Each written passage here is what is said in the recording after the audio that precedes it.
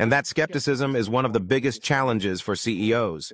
Well, I speak to quite a lot of CEOs because of the talks I give, and what I hear from pretty much all of them is they understand that if they don't adopt AI now, then in 10 years' time, their company probably won't exist. Their people kind of know this, but they often find that the AI that they've tried, including large language models, doesn't quite do what they want. And people have a tendency to try a tool, and if it doesn't do exactly what they want, then they say, well, that didn't work, and then they put it down.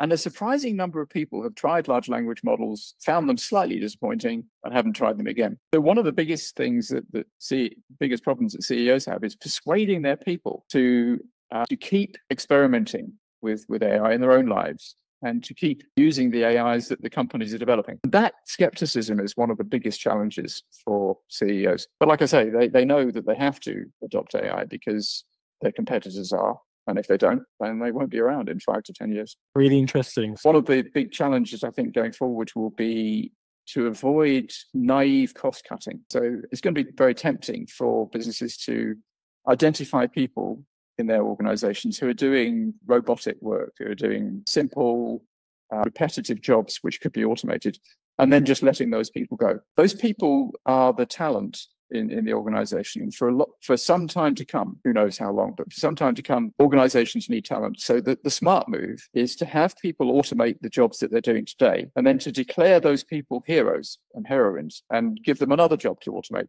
Say, right, go and learn how to do that job and then automate that, and you'll get another pay rise for doing that. And then go and automate this other thing, and we'll give you a pay rise for that. And to redeploy the talent, use the human talent to do more and more interesting things.